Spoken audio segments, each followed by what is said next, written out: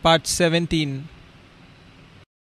Now, last week I taught and finished on the seventh outstanding healing miracle of Jesus from Mark's Gospel, chapter 5, and we looked at verses 25 to 34.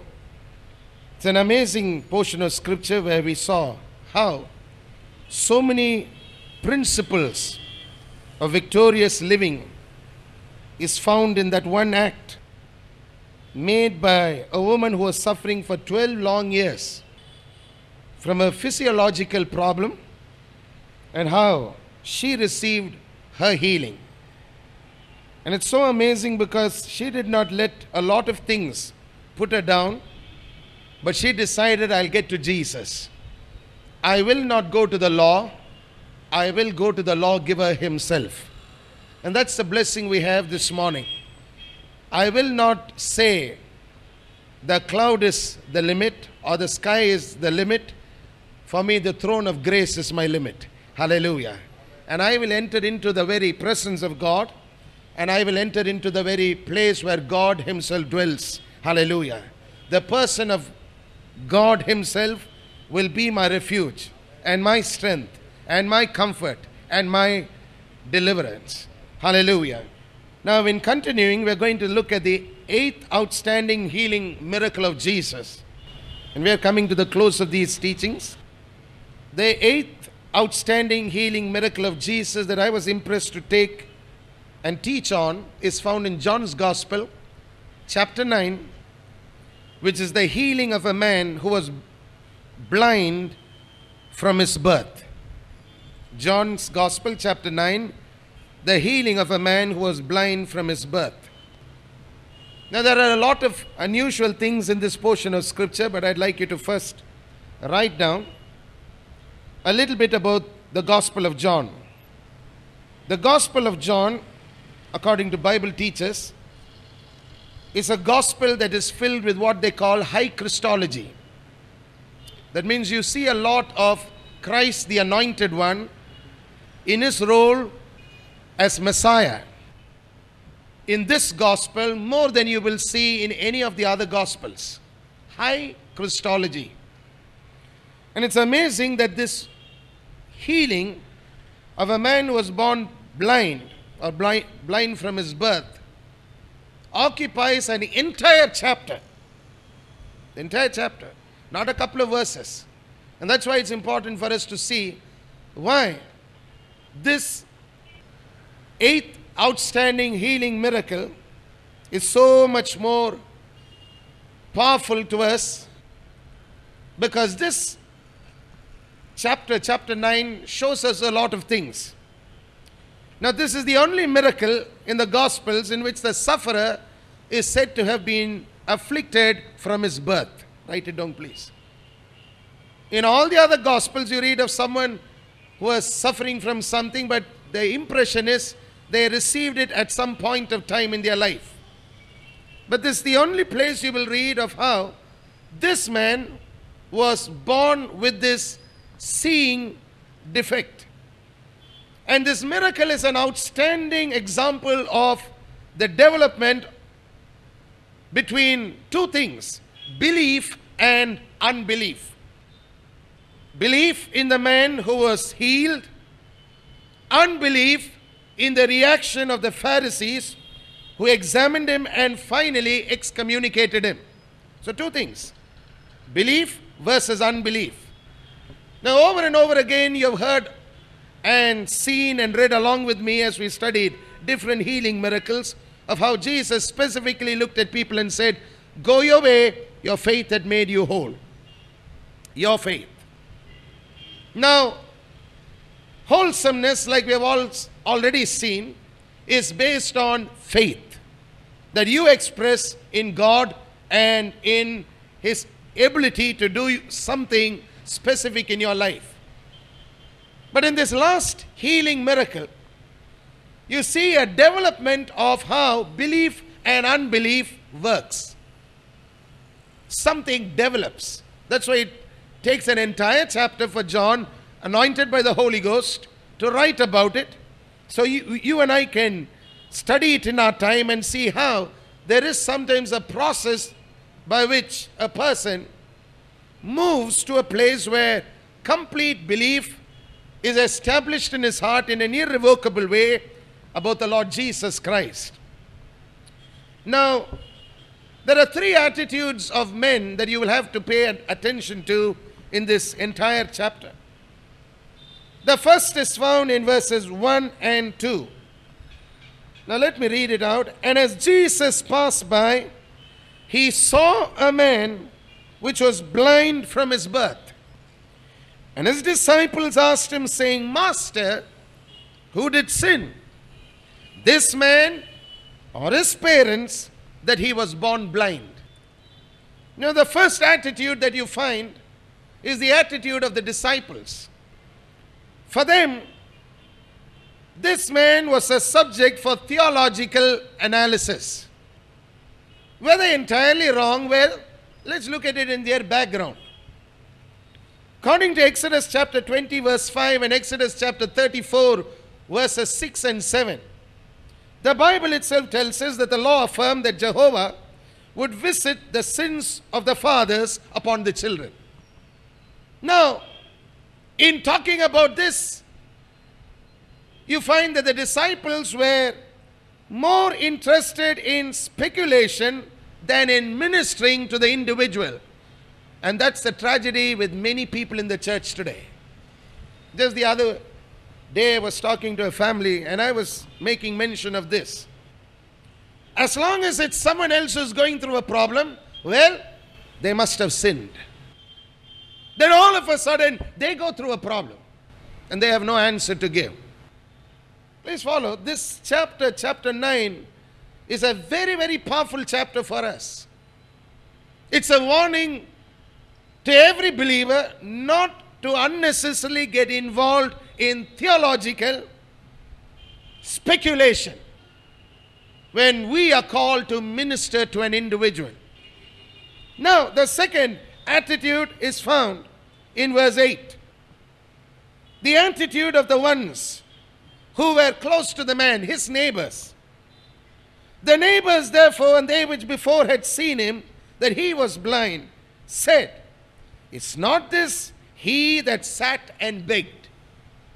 Now, the second attitude of his neighbors that we are going to be looking at was, he was a beggar, an unproductive man, someone dependent on their goodness, a person who was not a contributor to the life of the community, rather someone who lived off the community. So what was their attitude? Indifference. Indifference. And finally, you see the third attitude is of the Pharisees. Verse 15. Then again the Pharisees also asked him how he had received his sight. Now, the Pharisees were more interested in not hearing about the miracle. What they were interested in was in using the man as a tool to give witness against Jesus. That's the reason why they were questioning. If a man was really hungry for God and he saw something spectacular happen as an act of divine intervention, anyone in their right senses would have fallen down and worshipped God. Not the Pharisees. The Pharisees were looking for a tool. Someone who would stand as a witness against Jesus. But in contrast to these three attitudes, you see the attitude of Jesus, and this attitude has never changed. That's the good news. Look at Jesus. We're going to read verse 1 again. And as Jesus passed by, he saw a man which was blind from his birth. What was the attitude of Jesus? He saw a man. Not a sinner, not a beggar, not a witness or a tool. He saw a man. A person who needed his ministry. But his disciples saw differently. They saw a theological debate in the man. Who sinned? He or his father? or his mother. There must be sin behind this.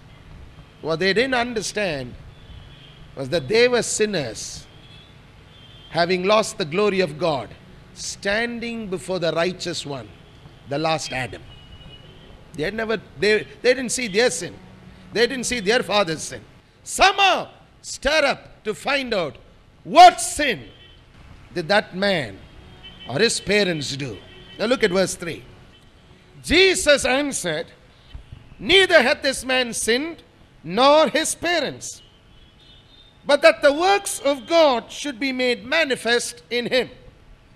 Now over and over again people have read this verse, verse 3, and have landed in a place of confusion. But I want to read verse 4 out to you and show you something that will help you understand what Jesus was really communicating. We are not reading meaning into the verses. We are just reading it as it is. Okay? I must work the works of him that sent me while it is day. The night cometh when no man can work. Now, often these two verses have been read and misunderstood to mean, please write it down, that this man was born blind for one purpose: for God to come in the person of Jesus and to heal him at that point of time. Now, if you go by that kind of an interpretation, you have a problem. The problem is this: God permitted a man to suffer for so many years unjustly just to reveal his healing power. And that contradicts the nature of God. That contradicts the purposes of God. That contradicts the good God that you see in creation in Genesis chapter 1. Understand it well. Verses 3 and 4 often is misunderstood by people. They read it, they think, well, the father, the mother didn't sin, but that the works of God. So, this man's sickness was a sickness that God had permitted for him to go through, so that Jesus would come and show off the power of God. No. No. Listen. When you look at Greek manuscripts, the earliest manuscripts in the New Testament were all written in Greek, but they were written in uncial letters. That means large rounded characters were used to write Greek. There was no separation between the letters, no punctuation. All division of the text into sentences, clauses, phrases were dependent on the judgment of the editors, the ones who were translating and putting down what was translated from the Greek into the English or into some other language. The punctuations were included by them the way they understood it, and even divided into different sentences and clauses. Now, if that is so, then you must understand what was the purpose behind verses 3 and 4, and why in breaking it up into verses 3 and 4 we have a problem. You don't have a problem if you read it just like that. I'm going to read it to you, please. In fact, if you will only look at the clause beginning in verse 3, the word but, detach it from that clause and attach it to verse 4, you will find the entire tenor of what was spoken is different.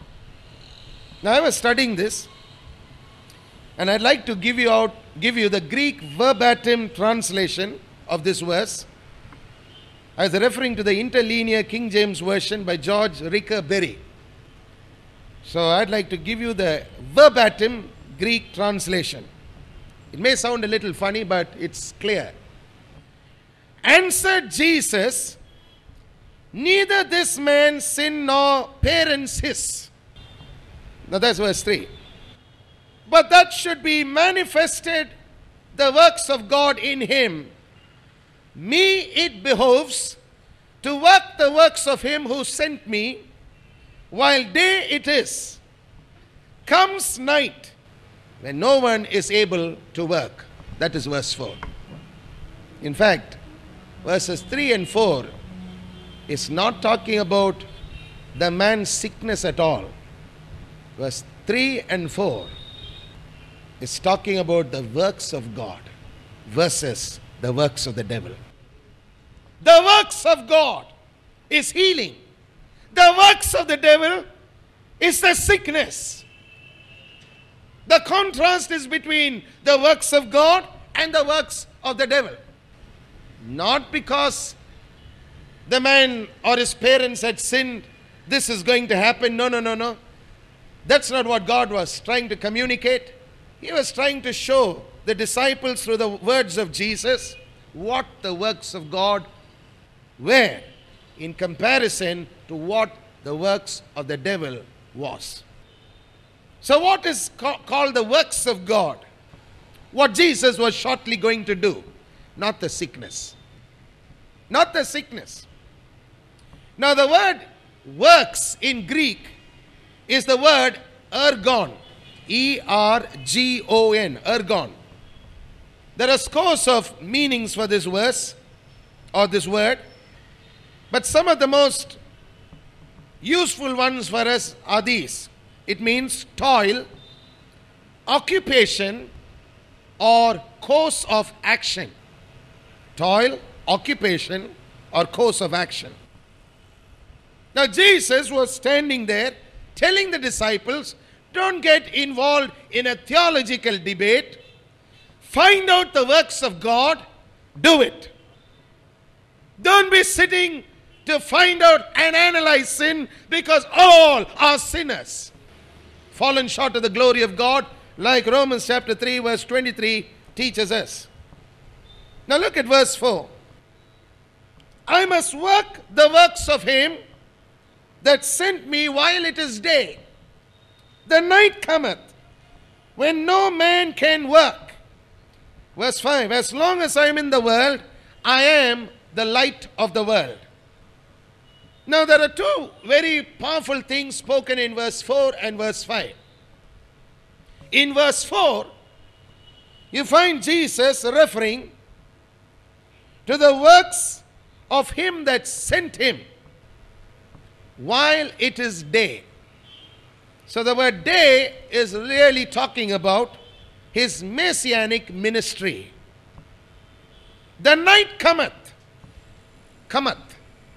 It had not yet come. Talking about the crucifixion. The night is talking about his crucifixion. When no man can work. Now from verse 4 he moves to something else in verse 5. He says, as long as I am in the world, I am the light of the world. Now he's not talking about just his limited time on this earth, but now he is moving to a deeper place where he's saying, I am the source of light. True illumination that dispels darkness. As long as I'm in the world, I'm the light of the world. Today, is he still in the world? Yes, he's still in the world. That's why we are illuminated. Hallelujah. We have revelation because he is still the light of the world. He's still here, still at work. That's why we receive revelation from God. Now, I want you to note the play on the word I am in verse 5. I am. Twice in verse 5, the word I am is mentioned. We shouldn't think that two words I am is just there to make sense in the grammatical construction of that sentence. No. How can we be so sure? Well, just look into the preceding chapter, chapter 8. The final conflict, you can say, that Jesus had with the Jews was on that one declaration that he made. What was the declaration?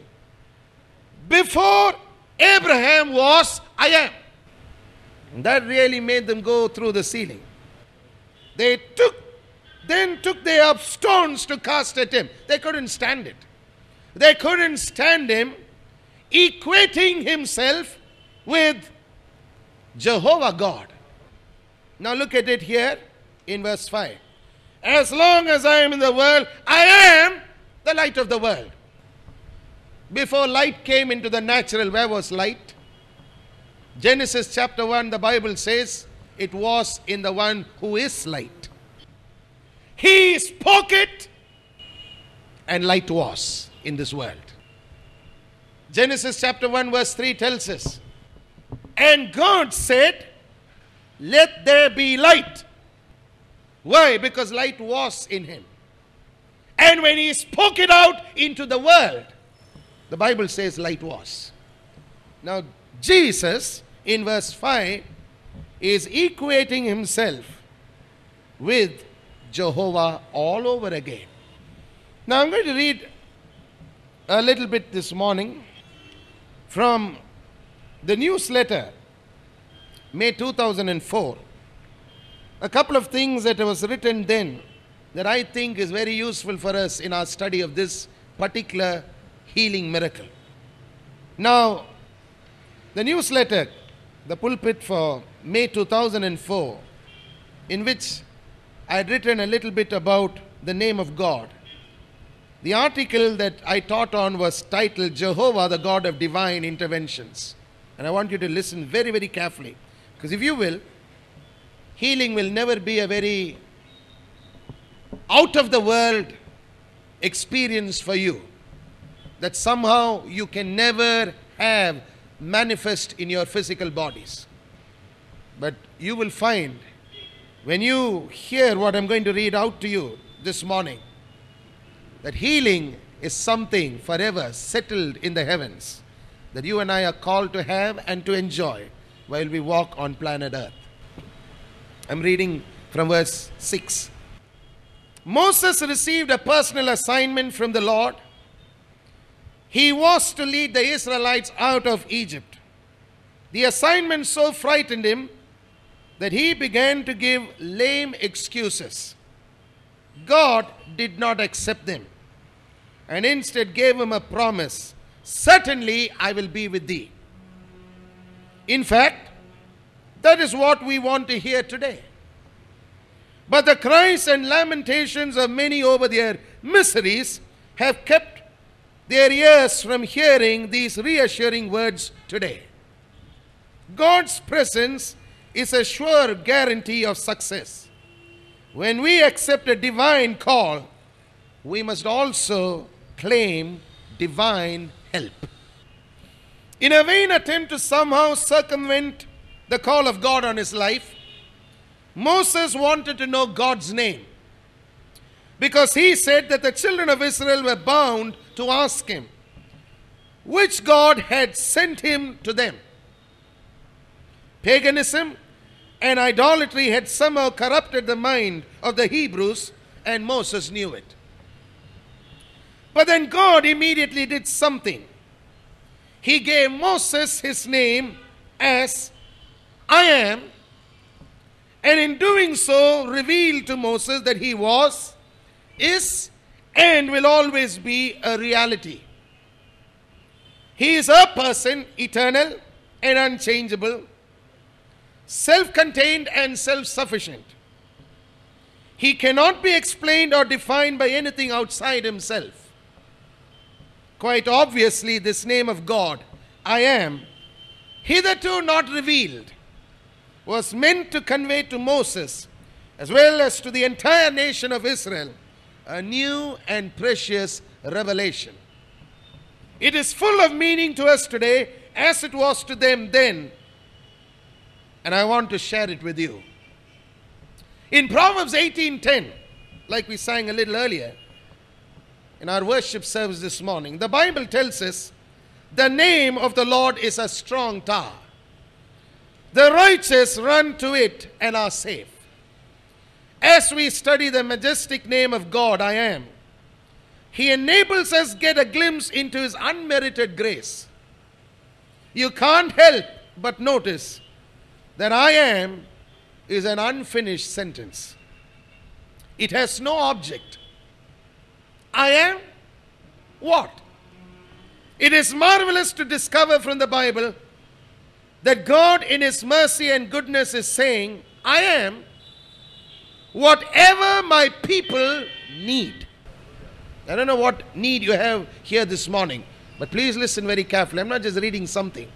I'm reading something that's your lifeline for a miracle, if you'll only grab it.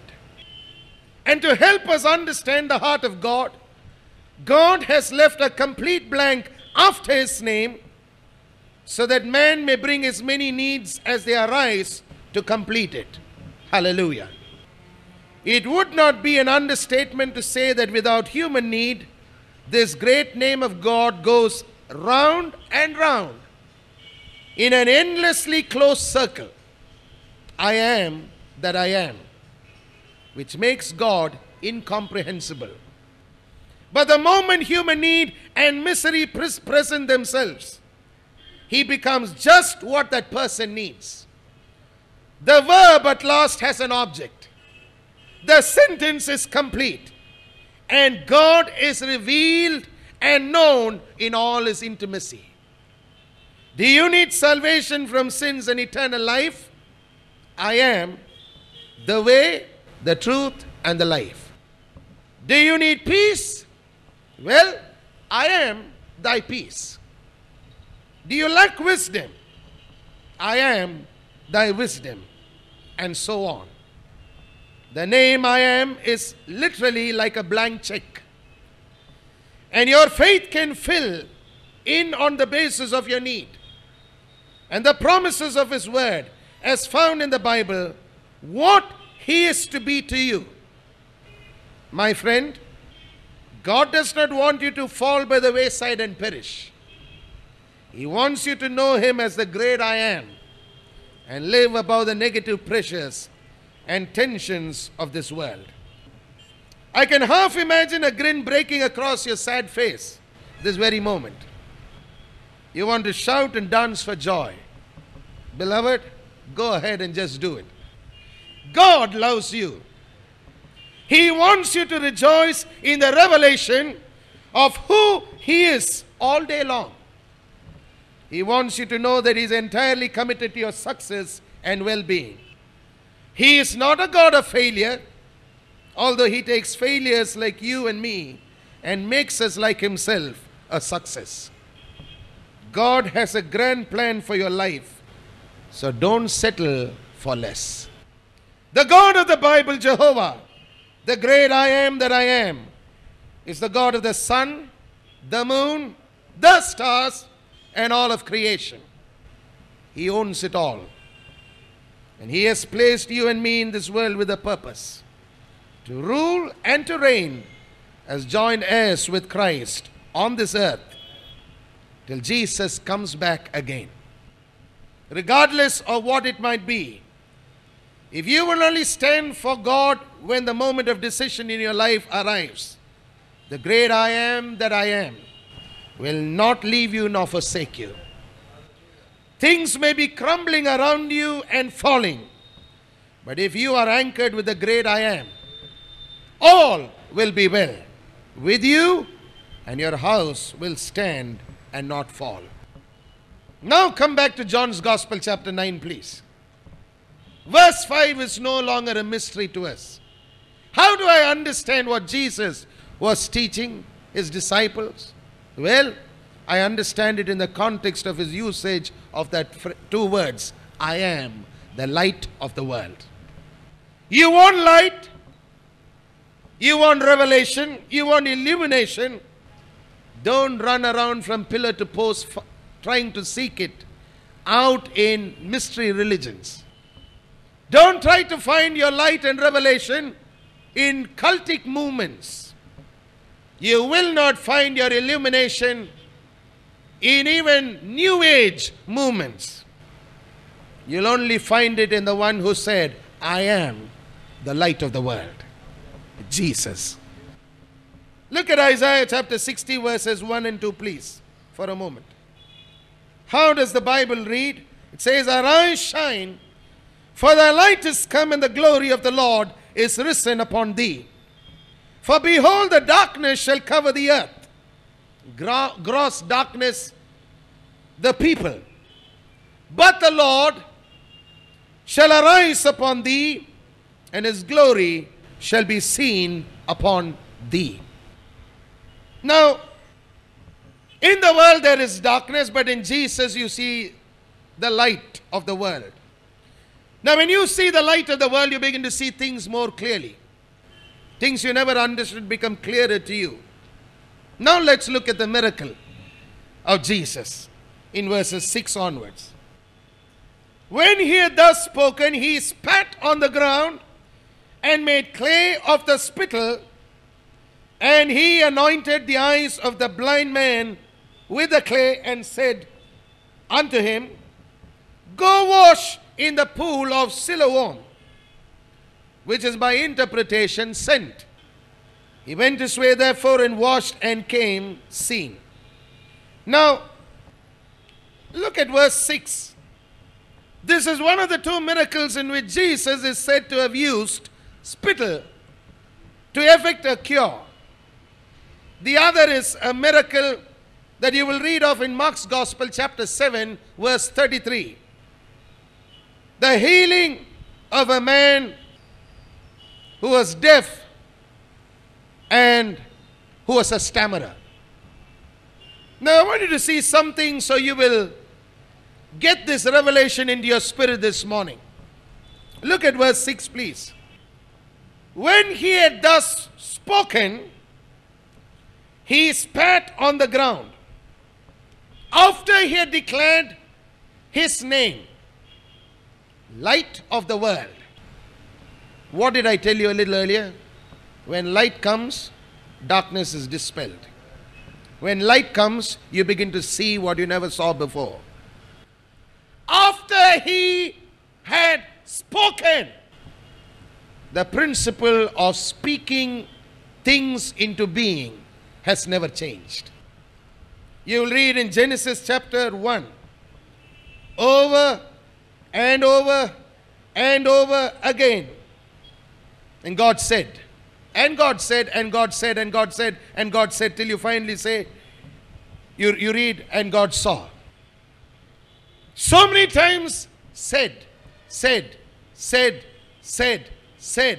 then finally, and God saw. Now look at Jesus following the principle. First declared the name of God, I am. And then what he expected to manifest. In John's Gospel, chapter 9, verse 5. Light of the world. Now, in verse 6, the Bible says, he spat on the ground and made clay of the spittle. Why? Genesis chapter 2, verse 7, you see Yahweh doing something there. Man was formed of the dust of the earth. The word formed, it's the Hebrew word yatsar. Y-A-T-S-A-R. It literally means he was molded or squeezed as a potter does the clay before the clay is put on the wheel that spins round and round, and an object comes out of that, spinning wheel. Do you see the resemblance? God the Father, God the Son. Same works. Same works! Because the man was born blind from birth. He was a blind man. So like you see God the Father making man out of the dust of this earth. The word dust is the Hebrew word apahar. A-P-H-A-R. Aphar. It really means mud. Now, Jesus is spitting on the ground and making clay of the spittle. How did God the Father accomplish it earlier? Just before you read in Genesis chapter 2 verse 7, the Bible says the earth was watered with dew from on high. Nothing about Jesus is really a mystery. When you have Jesus on the inside of you, you begin to see what he wants you to see. You begin to move towards where he wants you to be. and you begin to have what He wants you to have.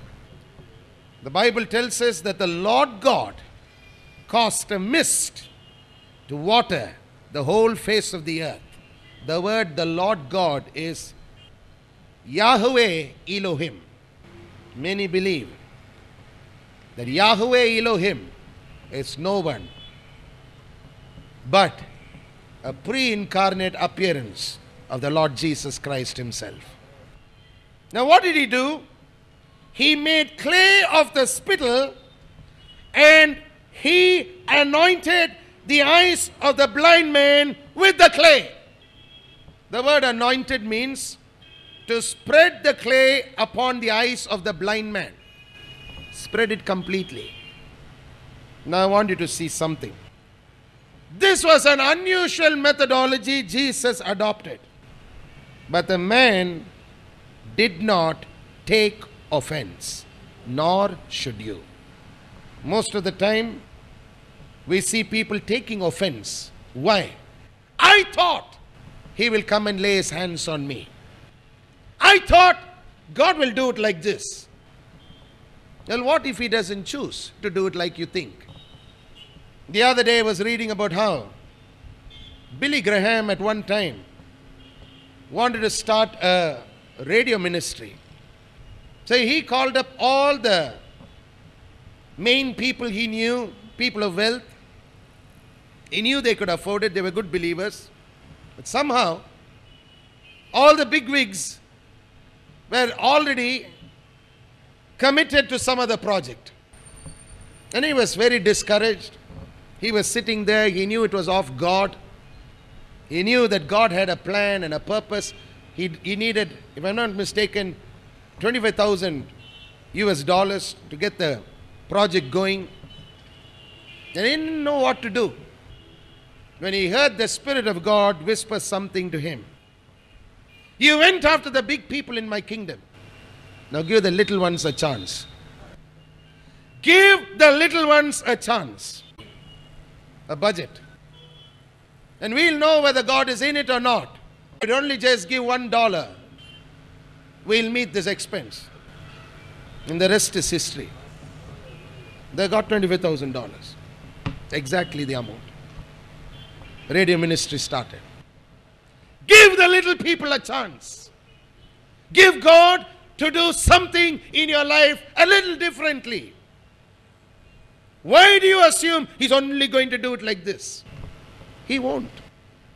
His bigness is revealed in His answer that He gave to David. He said, David, I have never dwelt in a house. What are you trying to do? Build a house for me. It's too small for me. If I descend in all my glory, you won't find a bit of your house. It'll be blown to smithereens. You won't find anything there. I'm too big for that. But I'll do something. I am Emmanuel. God with us and in us. Temporarily I'll stay there. I'll choose to place my name there. But it won't be forever and ever. It's going to be different when the Messiah comes. And thank God the Messiah came. Now think about the bigness of God. When He chooses in His sovereignty to say, I am indwelling the praises of my people. So your praises matter. Your worship matters. You're not here letting your eyes wander from pillar to post, wanting to see how the place is. No. You're keeping your eyes focused on Him. Because in His goodness, He's condescending to say, I'll dwell where you praise me. You worship me, I'll dwell there. I'll be there. Now, again you find after Jesus had applied this clay mixture on this man's eyes, in verse 70 the Bible says, and said unto him, go wash in the pool of Siloam, which is by interpretation sent. Not once do you read from verse 1 till here that the man asked for healing. Not once do you see Jesus telling the man, go wash, you will be healed. At least not in this place. He only told him, go wash in the pool of Siloam. The word Siloam means sent. And I'm going to tell you why it meant sent. Now the water supply of Jerusalem, a little background behind this name, came mainly from the spring Gihon, which was situated in the Kidron Valley. Some of you someday will go and see it. Come back and tell us how it is. Now, this spring, which was situated in the Kidron Valley, was an unusual spring. There were 33 rock-cut steps that led down to it. That means it was below the level of the earth, blasted into rock. 33 rock-cut steps led to this place, the spring of Gihon, but it was an open spring. It was completely exposed, and in the event of a siege, could be completely cut off. Therefore, when King Hezekiah realized that King Sennacherib, the Assyrian, was about to invade Palestine, he came to a conclusion that he would have to protect this spring, because this was the sole supply of water for Jerusalem. So what did he do? He decided to cut through solid rock and tunnel through the rock, make a conduit from the spring into the city, so that water from the spring could be sent into the city. That's why the word sent. Now what I'm talking to you about is found in 2 Chronicles chapter 32 verses 2 to 8, and then verse 30. Isaiah chapter 22 verses 9 to 11, and 2 Kings chapter 20 verse 20. I'm repeating again. 2 Chronicles chapter 32 verses 2 to 8, and then verse 30. Isaiah chapter 22 verses 9 to 11, and 2 Kings chapter 20 verse 20. Now, I want you to see that even in the way in which this tunnel was made, or this conduit was made, there was a miracle involved in the entire process. What was the miracle?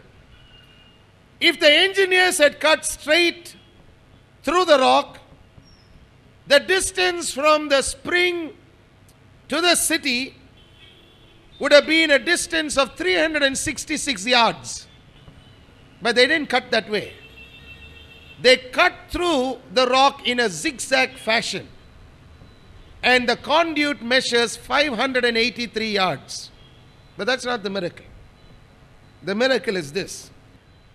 With prayer and by faith, the engineers in King Hezekiah's time started cutting from both ends simultaneously. And the amazing part is, you heard it a little earlier, it's not by might, it's not by power, it's by His Spirit. Both the men who were cutting met at the same point. That's the miracle. That is what you'll read in the portion of scripture I told you. They heard the other man's voice. That's amazing. I mean, it'll make your hair stand up to follow such a God. He leads you in a zigzag way. You don't know where you're going, but you'll get to the right place if He is leading you. If He is leading, you'll get to the right place. Here is the one on whom the anointing was resting in a measure that nobody had ever experienced earlier. It would have been simple for him to say, be healed. He didn't. He said, go to Siloam. Go to that place which was sent. Go to the place where the power of God manifested, so that the waters from the spring could flow into the city to sustain life. Go back to the waters. Go back to the waters. Go back to the power of God. Go back to the healing streams. Go back to the place where the presence and the glory of God rests. Go wash in the pool of Siloam. And the Bible says in verse 7, he went to ask his wife. whether to do so. Is that found there? Well, that's what most people do. God speaks to them something, they want to go and ask someone else, must I do it? He didn't. He didn't take offense. He must have heard Jesus spit enough on the ground to make clay. What does it matter? As long as it's Jesus' spittle. What does it matter? As long as it is his method. The man didn't bother. He didn't take offense. He didn't get angry. He didn't pull away the clay from his eyes. The Bible says, he went his way, therefore, and washed, and came seeing. He went a blind man. He came back a seeing man. Went, washed, came. Now, verse 8. The neighbors therefore, they which before had seen him, that he was blind, said, is not this he that sat and begged? They're not bothered about the miracle. They're not bothered about the works of God. They're not bothered that something spectacular had happened right before their eyes. What they're bothered about is, this man, a beggar, he lived off our goodness. Indifference to the core. And that's how it is. You'll be bubbling over with laughter and joy at what the Lord has done, and they look at you and say, so what? So what? They don't know what it means for you to stand and to testify that the Lord is good. They don't know it. They're indifferent. They happen to be your neighbors. Verse 9. Some said, this is he. Others said, he is like him. But he said, I am he. The actual word, if you look at it, is there. Is he only said, I am. He didn't use the word he. The word he is written in italics in running script. Verse 10. Therefore said they unto him, how were thine eyes opened? Now look at verse 9. Some are having a real problem. They are supposed to be his neighbors. Here's the man seeing. But you read the verse 9. Some said, this is he. Others said, he is like him. There will always be the ones to talk away the miracle that you experience from God. Never quit standing your ground and declaring, my life is a miracle. This is what the Lord did for me. This is what he showed me. This is what he did in my life. Now in verse 10, they are not asking to learn. They are asking with a different mindset. Let's read verse 11. He answered and said, a man that is called Jesus made clay and anointed mine eyes and said unto me, go to the pool of Siloam and wash. And I went and washed and I received sight. He repeats exactly what took place. But I want you to see something there. Remember earlier Jesus saw a man. Now this man is only seeing a man. A man called Jesus did something. There are many today who will come for a gospel meeting. They'll hear a man of God preach. And they'll go back seeing only the man. They don't see the anointing. They don't see the Messiah. They don't see beyond a point. We had a very, very powerful time the other day. It was awesome. Serving communion in a particular house. The power of God was so strong. The presence of God. And at one point, I had to just sit down. And God took over from that point onwards. It's him. Can I have amen? It's him. Who did you come to see? The pastor? You will be disappointed. You got to see him in all his glory. You got to see the one who's anointed in all his glory. But let's give it to the man. He just saw what he saw and explained it just like that. He didn't add, he didn't subtract. That's what a good testimony will be like. Just say it as it is.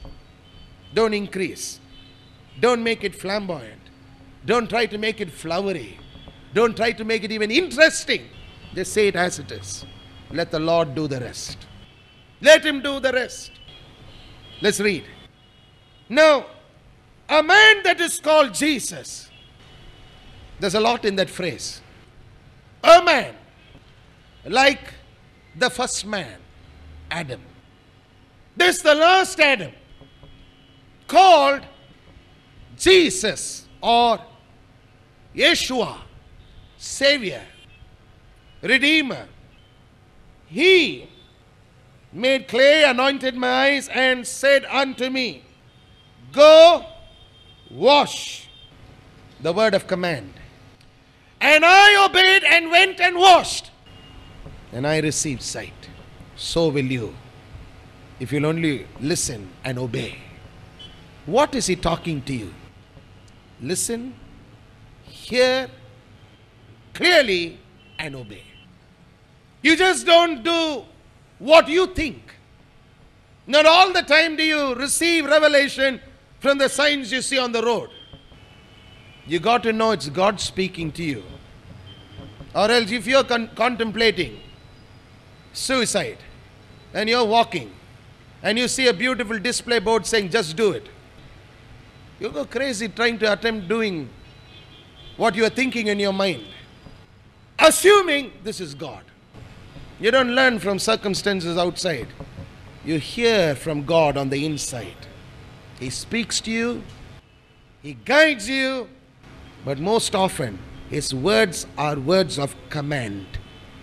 It propels you to do something. You either to accept it or reject it. There is no neutrality you can maintain. The other day I read something in the newspapers about how the Roman Catholic Church is finally doing away with the place called limbo. They need not have wasted centuries fighting over something that was never in the Bible. All they had to do is come to the word. There's a heaven and a hell. I said there's a heaven and a hell. No halfway point. No moving from one place to the other place through a process of refinement. You're either saved here or not saved here. You're either born again into the kingdom of God or you're still a sinner. If you're talking about life after death, well, you better ensure there is life after death while you live on planet Earth. Or it's death after death. Process of dying, where you're eternally separated from God. You want life? Well, you better make sure it's life. You buy the ticket of life. Not by paying 20 rupees. Not by ensuring somebody will pray for you after you're dead. No. While you live, you accept Jesus Christ as personal Lord and Savior into your heart. Hallelujah. All this is so important for us. Then said they unto him, verse 12, where is he? He said, I know not. It's obvious Jesus was not standing in that same place. He must have moved on. But you got to also see something there. That's the general complaint of people. Where is he? I don't know, Pastor. What about the 9 gifts of the Holy Ghost? Pastor, I don't know, Pastor.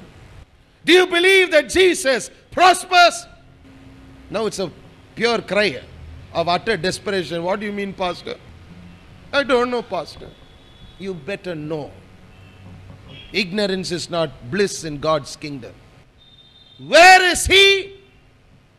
Well, that's the cry that was in the Magi when they came searching for Jesus. Where is he who was born King of the Jews? The question is, if you are eager to know where he is, you'll find him. The question is, are you eager? Many are not.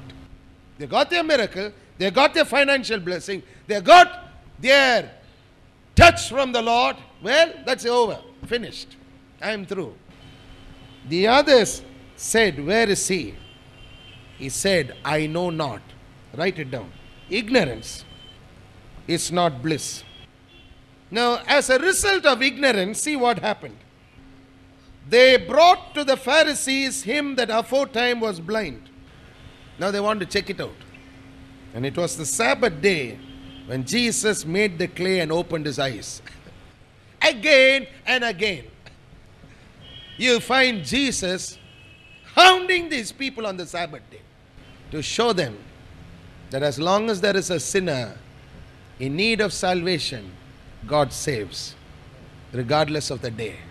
As long as there's a man who needs healing, God heals, regardless of the day. As long as there's one man sitting and crying out in utter despair, this God never takes a rest or a break. He's there to deliver. He's there to put you back on your feet. He's there to fight for you. He's there to show you things to come. We'll stop with that for now. But it must have made the Pharisees mad. We're going to continue this next week. They must have been mad. What do you mean? He made clay? And that too out of spittle? And you went and you washed and you came back seeing. Some will even keep you blind. They'll rather be happy that you're blind than for you to come to the lawgiver and receive sight.